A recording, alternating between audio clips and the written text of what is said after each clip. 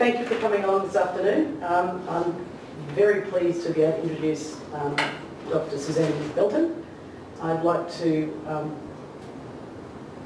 recognise that we're meeting on Larrakia lands, and I'd like to pay respects to the traditional elders, past, present and future. Susan's got a very interesting background in midwifery, clinical experience, community health, women's health, family planning, refuge health and alternative birth systems.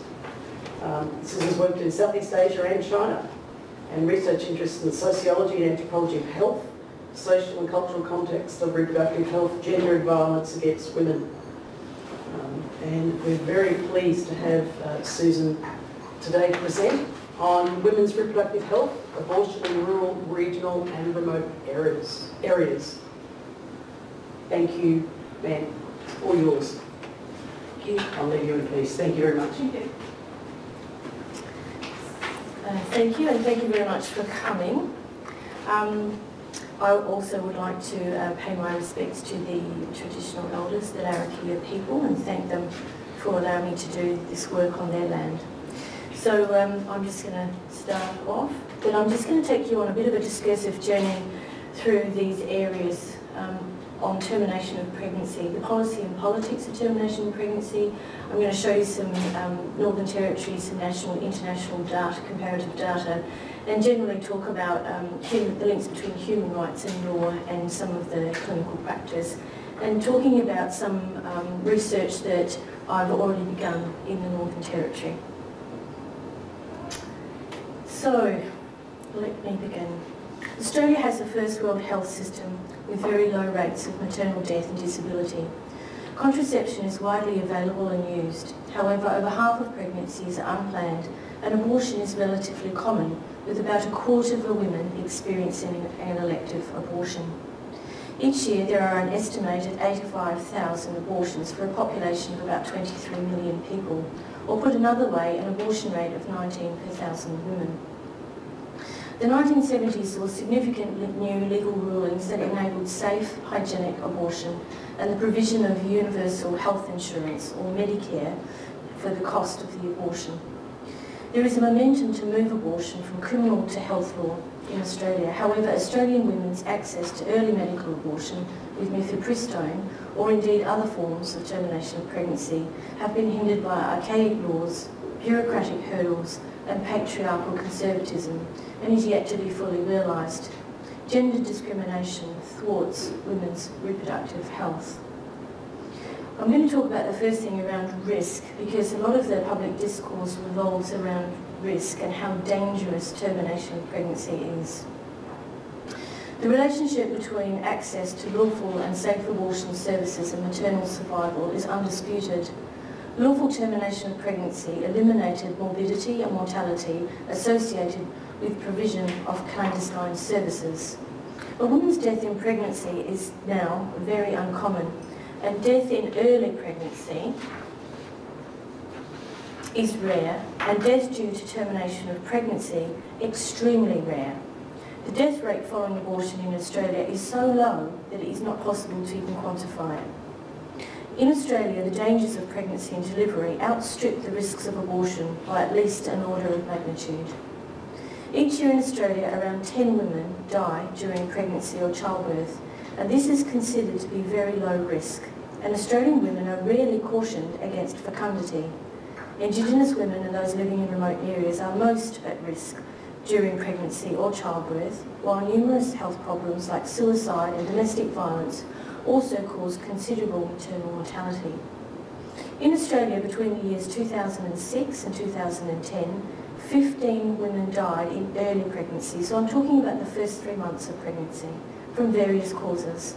1 woman died from a termination of pregnancy, and by way of comparison, 3 women died in that same time period from natural ectopic pregnancies. Many more women die from childbirth than those undergoing any kind of termination, either in Australia or globally. Other common life events are not exactly comparable. However, an appreciation of the level of risk can be gained from contrasting the mortality risk from other activities with the mortality risk of abortion in large published series of studies on women's contraceptive and fertility type experiences. Observational cohort data collected from very large population groups from developed nations, where the burden of illness is similar to that in the population of Australia of women, may be used for less exact comparisons. So, for example, a very large cohort study of women using the combined oral contraceptive pill in Germany demonstrated that a woman's risk of death was 3 in 100,000 years of use. While an analysis of risks in the United States has indicated that the risk of death from early medical abortion is equivalent to the risk of death incurred during a marathon run, this suggests a similar risk of death arising from taking the oral contraceptive pill, running a marathon, or having a termination of pregnancy. But more than survival, reproductive autonomy is fundamental to women's dignity, ability to participate in society, ability to voluntarily choose motherhood, and a basic human right. Reproductive autonomy encompasses notions of information and knowledge of sexuality and reproduction, access to services including family planning and termination of pregnancy, and autonomy in bodily integrity and consent. And this stems from a liberal tradition of liberty and freedoms that were taken up in feminism. Barriers to getting an abortion. So this slide encompasses a lot of information, and I'll go and talk about more of these things as this talk goes on. However, there are many barriers to reproductive autonomy for women. The perceived naturalness and inevitability of motherhood is difficult to challenge, and it's an unconscious bias in our society. Poverty causes requests for TOP, or termination of pregnancy, but also limits access to services, which are largely privatised in Australia. And these are above the costs of the Medicare rebate. That's what I'm talking about now. There are no studies in Australia of the out-of-pocket costs, such as days off work, travel to services, childcare minding for the women that they have to pay when they're arranging their termination of pregnancy. Doran and Nankarov's systematic review in 2016 found that finding a health provider can be very difficult, that appropriate training of all types of health providers was not adequate, that there were often people who had moral oppositions that caused barriers for health services and women, and appointment availability was lacking, and that referral mechanisms were also poor within the health system. There was a lack of services, gestational limits, there was harassment of patients and staff, and these are all found to be significant barriers in many developed countries, not just Australia. And Doran and Hornibrook's work with women in rural New South Wales demonstrated similarly that women had difficulty in accessing reproductive health services. Unwanted, mistimed, or unfortunate pregnancies, and by that term unfortunate, I mean those pregnancies that are wanted but still are terminated for various reasons, have existed forever.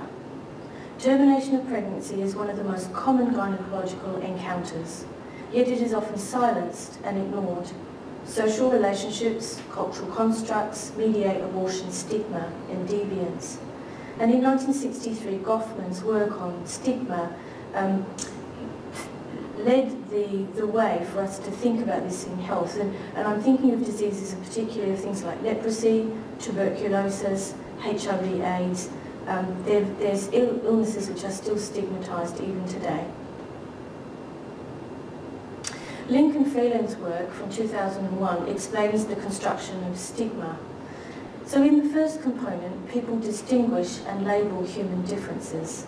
In the second dominant cultural beliefs, link labelled persons to undesirable characteristics, to negative stereotypes, and in the third, labelled persons are placed in distinct categories so as to accomplish some degree of separation, the us and the them. And in the fourth, labelled persons experience a status loss and discrimination which lead to unequal outcomes. And I think this applies to abortion stigma. So this is according now to Kumar, it's a direct quote, once the exceptionality of abortion is rhetorically established, it is possible to create a category of those women who abort as deviant from the norm. So the label of selfish women arises despite the fact that we know that half of women who terminate pregnancies are already selfless mothers. Kumar goes on to state that in the Netherlands, Norway and other Scandinavian countries where abortion is less legally restricted, public attempts to control pregnant women's access through guilt or shame are cast as deviant, patronising or very inappropriate. And I wanted to just say that abortion is really not a fixed category. It changes over time and it's location specific. So historically and culturally, abortion has taken on different meanings. And an example of this is Whitaker's work from Thailand, where Buddhism actually rejects abortion. Yet in her work with Thai Buddhist villagers, they used a process of situational ethics which enabled them to make reproductive health decisions that included abortion. And I think similarly many Catholic women do this today as well. Let's talk about policies and politics. So according to Pachesky, the power dynamics that underlie abortion are part of an ideological struggle about the meaning of family, motherhood and sexuality. And yesterday, in Poland, millions of women went on strike for their reproductive health rights, for legal access to termination of pregnancy. Poland is an advanced democratic country with a well-educated population that is not facing any external threats of war or genocide that may trigger nationalistic pronatal policies. But they had wanted to introduce new legislation to ban all access to termination of pregnancy. Poland already has the most restrictive abortion laws in Europe, with only clauses allowing for rape, incest and imminent maternal death to allow for a woman to have a termination of pregnancy. The stigma or silencing and shaming of women or their supporters was not able to halt the mass protests and the refusal of women to go to work in Poland. In Australia, there is no party political view of abortion other than that of the Greens Party, which specifically supports access to termination of pregnancy. This is a kind of report card that was put out by the peak advocacy NGO, Australian Women's Health Network, prior to the federal election this year. So it disseminated this scorecard and it talked about gender in policy, whole of government approach, with the associated funding that would be needed for implementing it. And you can see these results yourself. It was an integrated approach, an idealistic and aspirational approach that would assist the government to make better use of scarce resources by delivering timely and streamlined services to women and their families while delivering cost benefits to the whole of us. It talked about government-funded independent women's peak body to work on new national policies and to be like a think tank on policy and research. It called for the establishment of women's advisory committees and diversity units in all federal government departments. It wanted to implement a new approach to creating a healthy society. And this, what they suggested was that it should report back directly to the Department of Prime Minister and Cabinet. It called on a funded national conversation of sustainable and ongoing funding. And it actually echoes, in some ways, the 1989 Women's Health Policy, and I'll talk about that now. But since the second wave of feminism, I think there's been a diluting of calls for abortion and action in that area in Australia. So I'm now going to talk about the 1989 National Women's Health Policy. This was a watershed moment in women's health in Australia, and I think there was possibly only one other country that I'm aware of, Canada, had a women's health policy at this time. So in the 1980s, there were some Labor governments, and this is particularly an outcome of the Hawke Labor government. In 1989, a number of key influences worked together to facilitate policy development. The activities of women working in a number of arenas coincided with the election of relatively supportive governments, the creation of women's policy machinery and bureaucracies, employment of feminists in key positions, and opportunities for policy expansion that was afforded by federalism. These influences within the Australian ideological context of strong support for social liberalism account for the country's distinctive policy position. So the 1989 document, it talks in really plain language about goals, principles, women's health issues and areas for action and how you'd actually monitor that. And it's really an entirely beast to the national policy that we see now, which is much more watered down. This is the 1989 policy. It talks about reproductive health sexuality quite explicitly.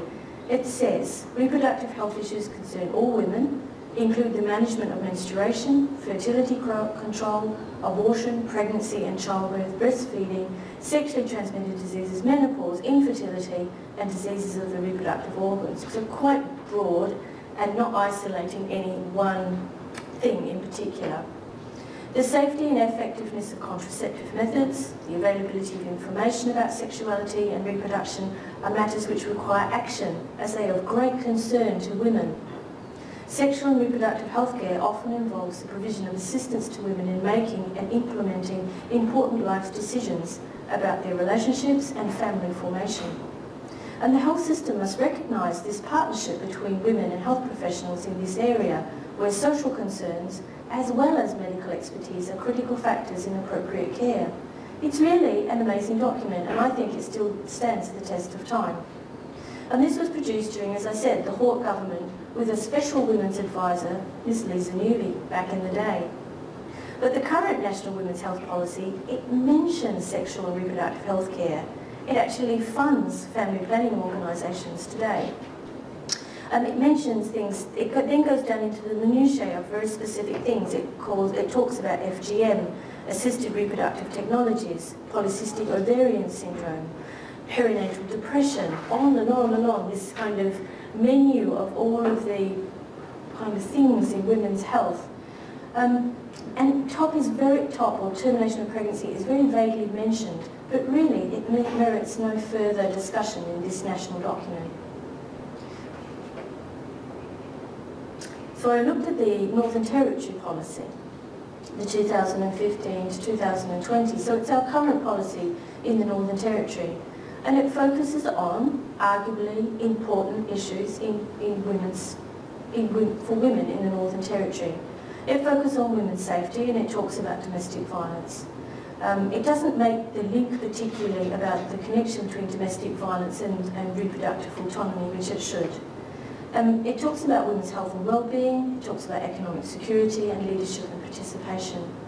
And surprisingly, in the Northern Territory, we have very strong participation by women in politics, in Parliament, and as senior managers.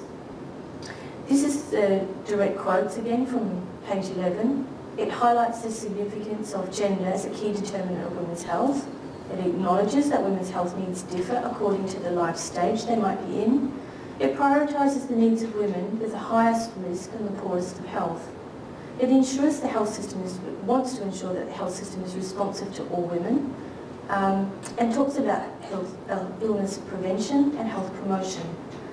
It supports effective and collaborative research, data collecting and monitoring, and the transfer of knowledge to advance that evidence base in women's health. And I'm going to go on to talk about how this actually isn't occurring in practice. Hopefully it will in the period that is coming up.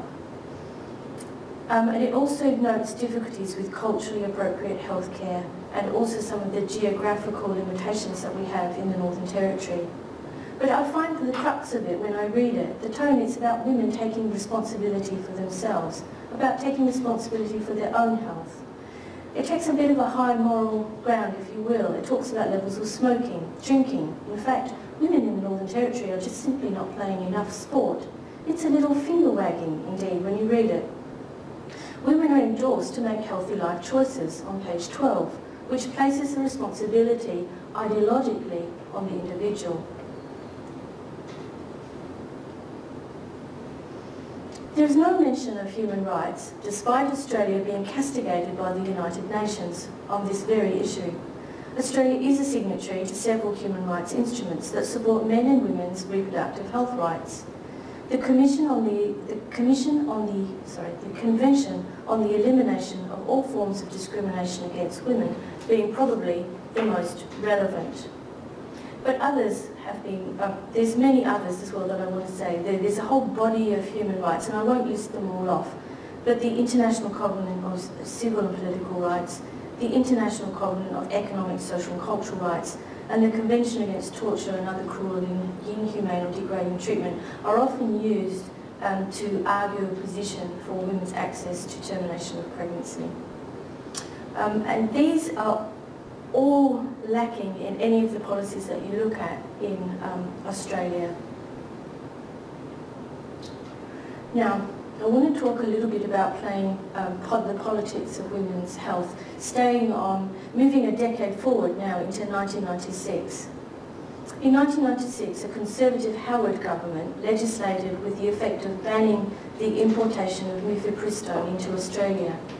Now, mifepristone, for those of you, some people in the room who may not be aware of that, but mifepristone is it's a new technology, a new way of doing termination of pregnancy by using tablets. When I say new, in Europe it was discovered in 1988, so it's been around for several decades. It's new to Australia. It took another decade before a group of single-minded female members of Parliament raised a successful bill to allow the Therapeutic Goods Administration, or the TGA, and this is a body that regulates all medicines in Australia, to manage the medication in 2006. The TGA is part of the Australian Government Department of Health, and it is the institution which has the authority to scientifically access and monitor all medicines used in Australia. The Minister of Health from 2003 to 2007 was Tony Abbott. He was well known for his opposition to abortion and his socially conservative views, and I'm quoting here from Miller 2015. Mifepristone was not imported by pharmaceutical companies during his tenure. The Minister of Health agitated on the issue of abortion, triggering developments which unintentionally led to law reform and to the importation of mifepristone into Australia. In 2004, during a public speech, Minister Abbott pondered the issue of being a Christian politician, and he stated, "The problem with contemporary Australian practice of abortion is that an objectively grave matter has been reduced to a question of the mother's convenience. Abortion is the easy way out." The Minister's comments led to a number of responses. It influenced other Conservative politicians to raise their concerns about abortion rates and the availability of publicly funded abortions. But not to be silenced, Lynn Allison, former Australian Democrats, Judith Troth from the Liberal Party, Fiona Nash from the National Party, and Claire Moore from the Australian Labor Party, introduced a private members' bill in 2005 to remove the approval process of mifepristone from the Conservative Minister of Health. Titled the Therapeutics Goods Amendment Bill 2005, the bill returned to the TGA the responsibility of assessing the safety, efficacy of mifepristone and effectively reversed the ministerial veto that had been put in place since 1996. In February 2006, the bill was passed by a majority of nearly 2-1 in both Houses of Parliament.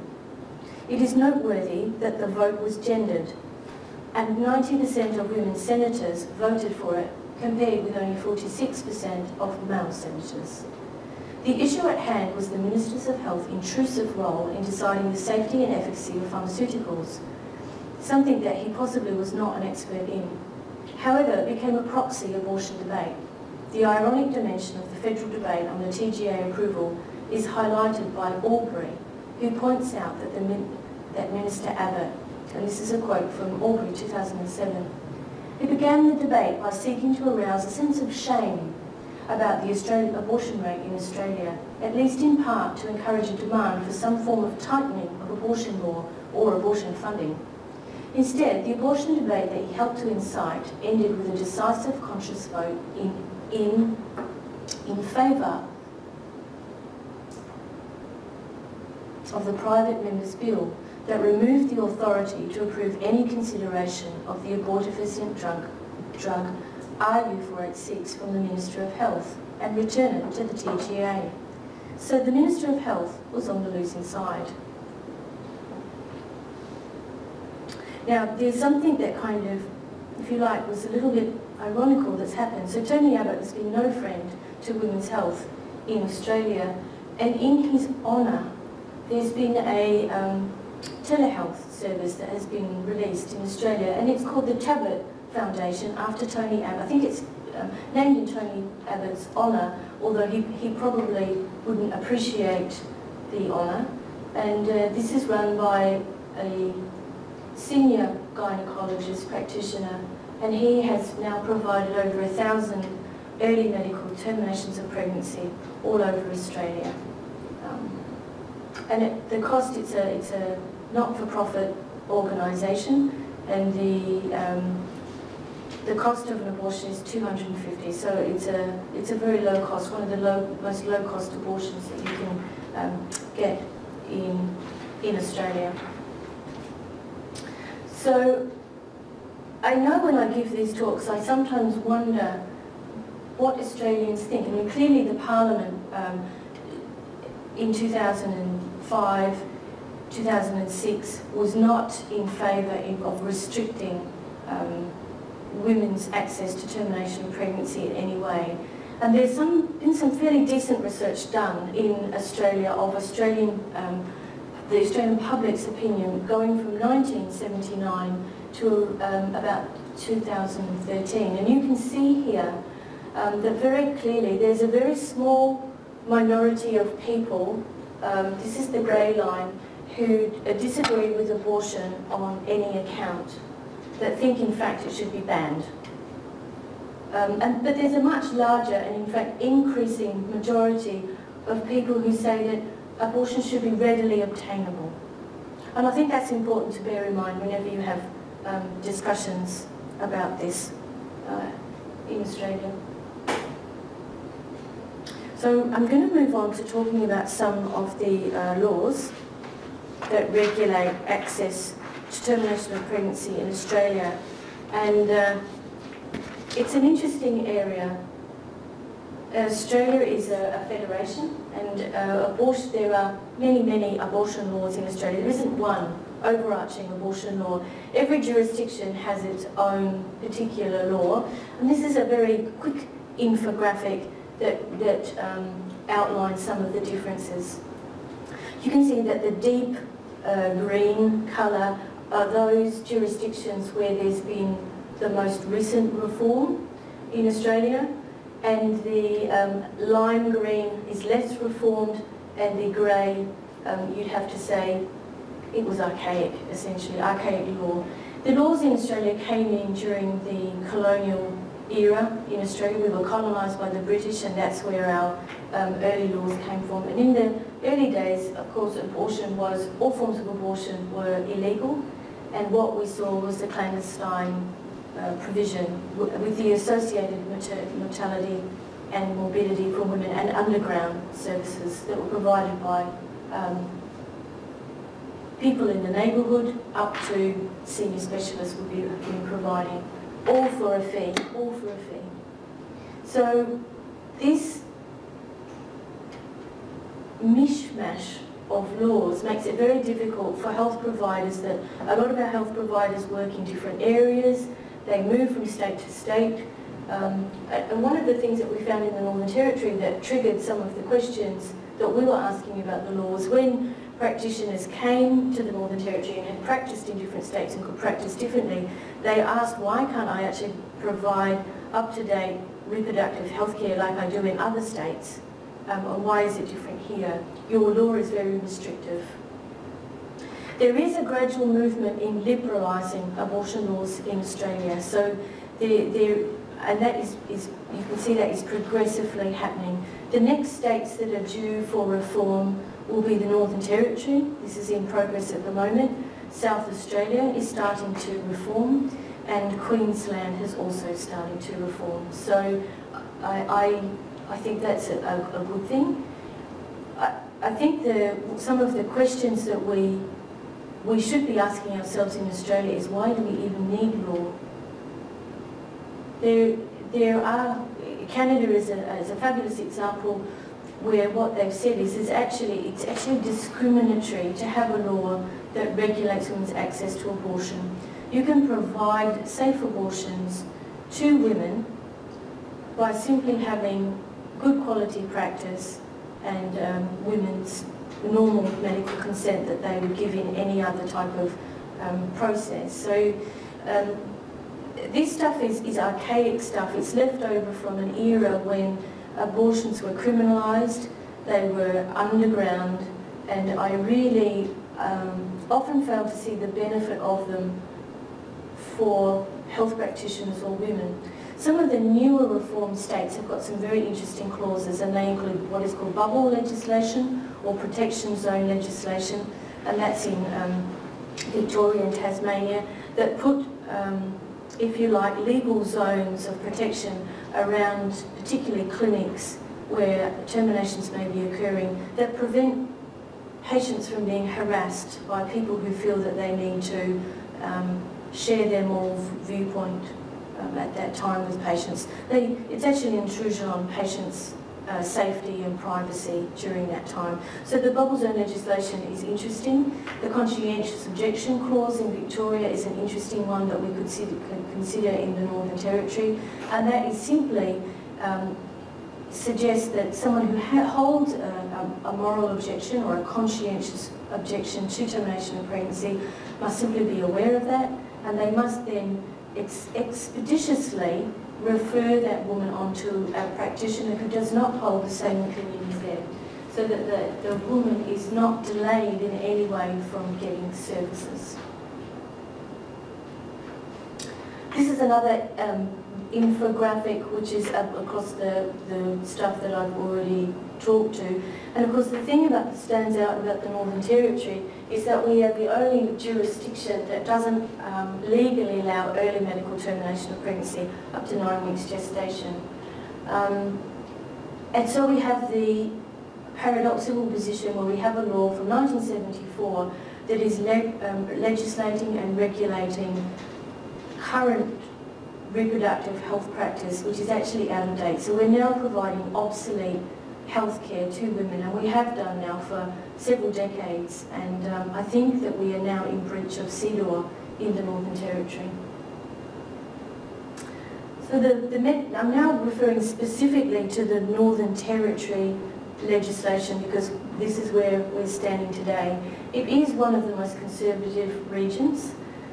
It states that a termination of pregnancy must occur in a hospital, and that is restrictive if you are wanting to provide services in primary health care such as GP's offices, family planning offices or remote area clinics.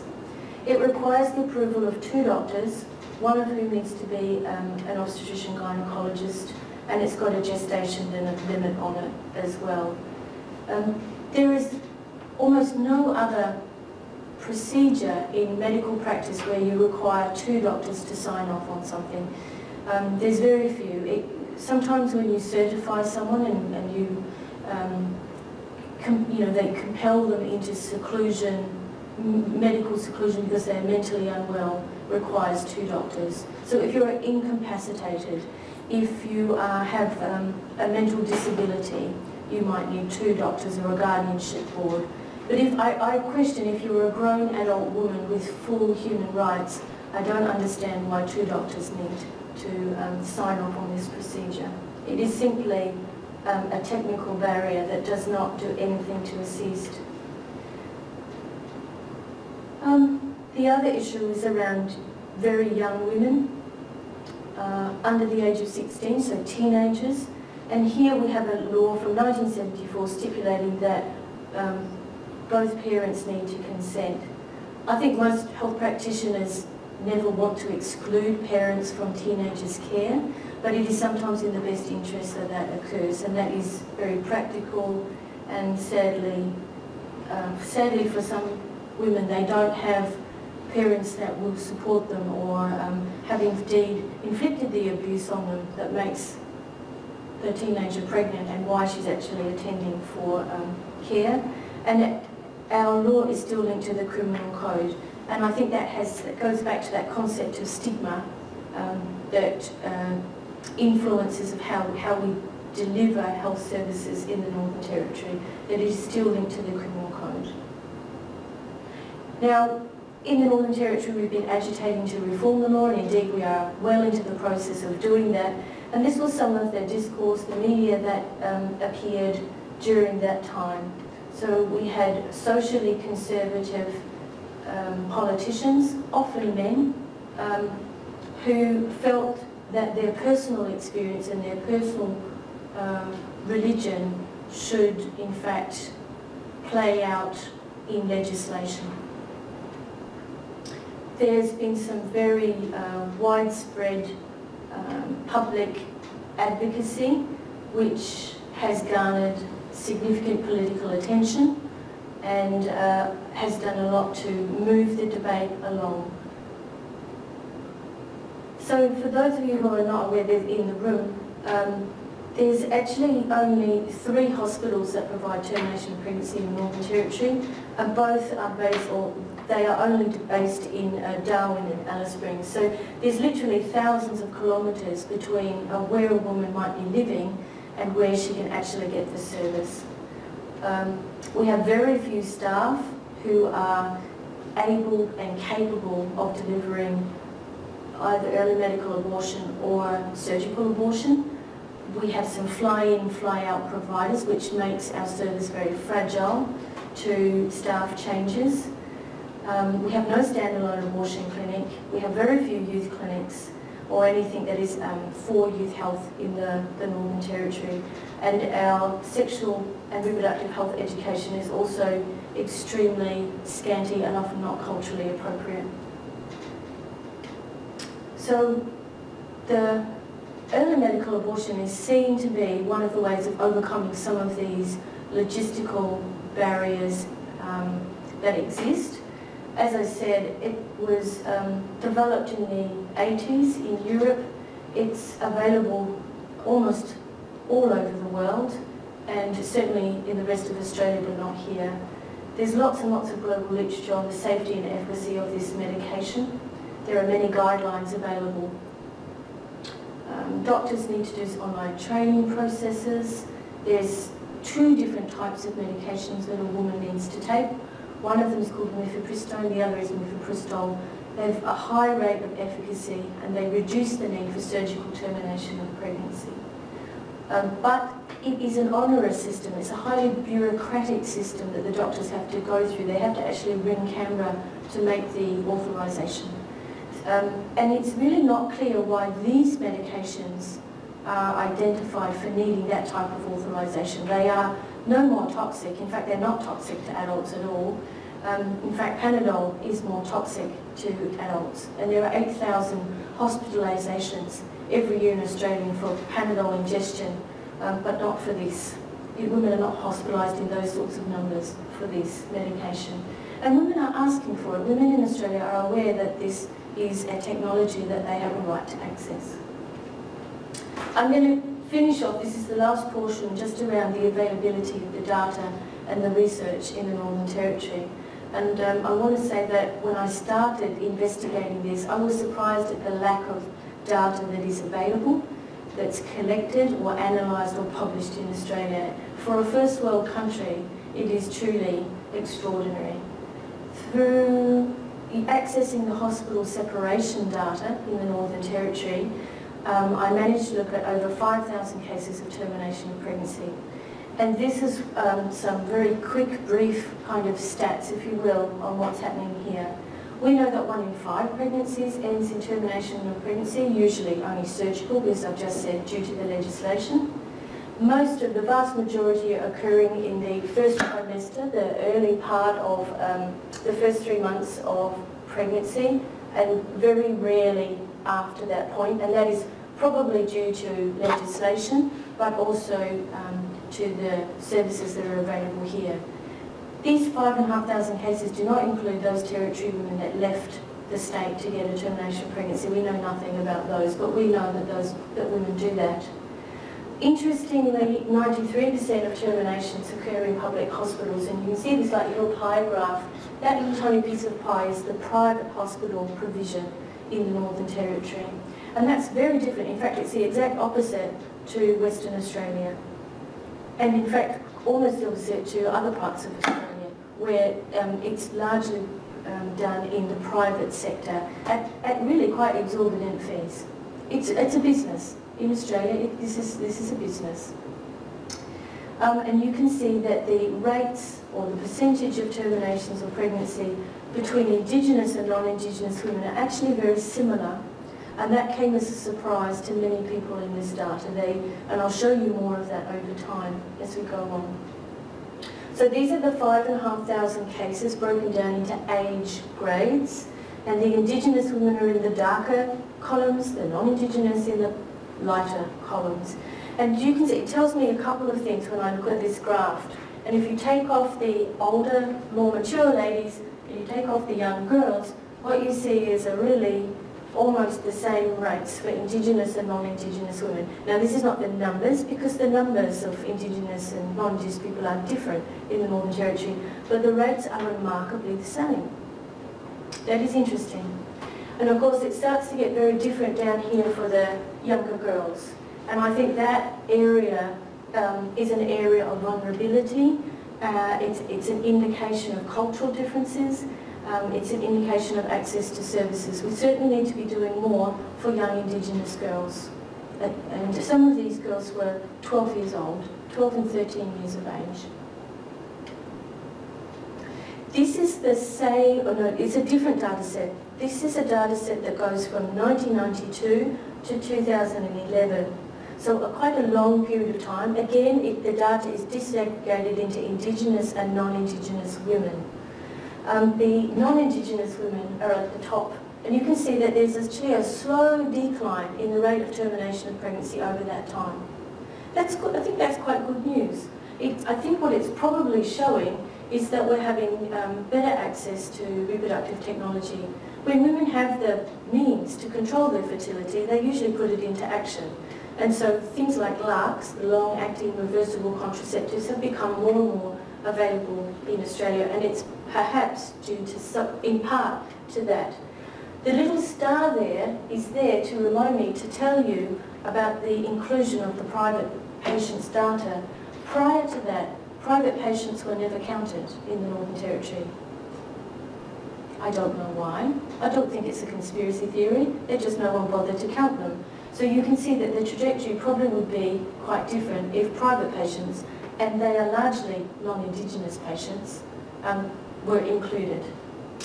The bottom graph, chart, line, what am I saying? The bottom broken line shows you Indigenous women, and you can see that the rates going from a low base level up to what I would consider parity. We have a closing of the reproductive health gap between Indigenous and non-Indigenous women. I showed that to some Indigenous women in Alice Springs recently and asked them what's happening. And they said, Suzanne, we've got more access to services now. We have more access to choices now. And back then, this is missionary times. I think what they mean by missionary times was that health services perhaps were very influenced by missionaries. And this is the colonisation of the history of colonisation of the Northern Territory perhaps playing out. I think there's more behind these dots and lines. There are stories there that need to be told, and that's an area that I would like to research into and find out more what's happening for both Indigenous and non-Indigenous women in the Northern Territory. But how do we compare with other places? Now this data is in a similar kind of time slot. It's not now. The numbers, if you look at them, are not exactly in the right order, as if you will, but this is looking at abortion in developed countries and comparing them. So you can see that Australia, which is actually sits at about 19 now, where Australia sits with similar countries. I think what's interesting, what I want to talk about is these ones on the bottom. So Holland, for example, is a country that has high levels of reproductive autonomy for Dutch people. It has good access to sexual and reproductive health services and education, and abortion is easily available. And their abortion rate is half of ours. They do that without restricting women's access to abortion. They do it in other ways by having better sex health education and access to services. And perhaps a different sort of society to Australia as well, I don't know. This is the teenage birth rate, because if you're not looking at abortion, if women aren't having abortions, then they're getting pregnant and having babies. So this is, people often ask me, so what's the teenage birth rate in the Northern Territory? And as always, the Northern Territory, we always come out on top, and the pale blue line at the top shows you the teenage birth rate in the Northern Territory from, it's a decade, in decade. It's gradually reducing. I think that's probably good news. But you can see we are very different to the rest of Australia. And then if we look at the teen birth rate in other countries, again, it's not as though Holland, here on the bottom of the lower end of the graph, it's not as though they are having lots and lots of teenage pregnancies because they're not having the abortions. They actually don't have the teenage pregnancies either. So whatever they're doing with their young people, their kids and their teenagers, we need to follow this and have a look at it. And while you could say Holland is nothing, like Indigenous Australia, I think they also have migrants, they have migrant communities, and they have diversity in Holland. We could still learn from them. And if we put Northern Territory on this scale, which I have done by that light grey arrow, that's kind of where we sit. We're actually behind Bulgaria and the United States. And I think to be behind the United States in this area is really not very good. So what don't we know? We really don't know what the precursors of termination of pregnancy are in the Northern Territory. It's not been published, it's not available. We don't really know much about the data. The data I could get was really very scanty. It just talks about numbers. And even that you can see, there were flaws in the numbers. The numbers aren't complete. It doesn't tell us a lot about the barriers to care, and we need more investigation into what they might be and how we could improve them. We don't know about the quality of services that are provided in the Northern Territory. And we don't know about the experiences of women who leave the Northern Territory to get some health service. So I would like to do a few things. I'd like to do some geospatial mapping to look at women's access to termination of pregnancy. I'd like to explore women's personal journeys of how they undergo termination of pregnancy. And I'd like to look at perceptions of quality of care for women in the Northern Territory, but also for those women who leave as well. And this study has actually commenced. I have a PhD student working on this one now. I've also submitted an NHMRC grant, which is why I put the Menzies logo up there. That's submitted through Menzies, and we should hear about that very shortly. So there is 2 studies. One is focused on the Northern Territory, which has begun already, and then I'm looking at a national level at the provision of telehealth across abortion, but only looking at those women who are in what I would call regional or remote areas. I'm not going to work with the women who are sitting in Melbourne or Sydney. They will be excluded. But just looking at these ones who are in the outer areas. And as I said, there's 1,000 being done already, and there's a number of women who I can make contact with through a telehealth provider to interview them and to survey them. And if the NHMRC comes in, this would cover this kind of research. This is just an example of geospatial mapping if you haven't seen it before. This is an example from Canada, and Canada is very similar to Australia in many, many respects. And we'd like to replicate this type of study for the Northern Territory, and then put some different sorts of layers over the top of it. I think it could show some interesting things and would shift perhaps our policy thinking as well in this area. Another method that we probably will be using is patient journey mapping, where individual patients and health providers provide stories to show how patients get to services and the complexity of the travels and the passage through the health system that they have to make. And this is work that's already been done in maternal health care, renal dialysis, cardiac care, and I think we can apply it to termination of pregnancy as well. And I think instead of just collecting, in the past I've seen kind of tragic stories of phenomenological accounts of women's need for abortion, which is very important and relevant. I think it's time to move on and look at this from a health perspective and health systems perspective. So this is the final slide. My key message is that termination of pregnancy is actually life-saving. It's actually health-preserving, and we need to start talking about it in those terms. It's a positive thing for many girls and women. An unwanted pregnancy is not, but a termination of pregnancy is. The Northern Territory data is very limited and patchy, and it needs improvement. The Northern Territory top clinical care is out of date, and this is due to a policy and law inertia that's happening nationally and at the territory level. There are definite legal impediments to termination of pregnancy nationally and in the Northern Territory, and these need to be removed. Indigenous and non-Indigenous women have very different patterns of termination of pregnancy that need further exploration and study with Indigenous women in partnership. And Australian women's reproductive health and rights could be improved by focusing on access and equity in healthcare. So thank you very much for your attention today.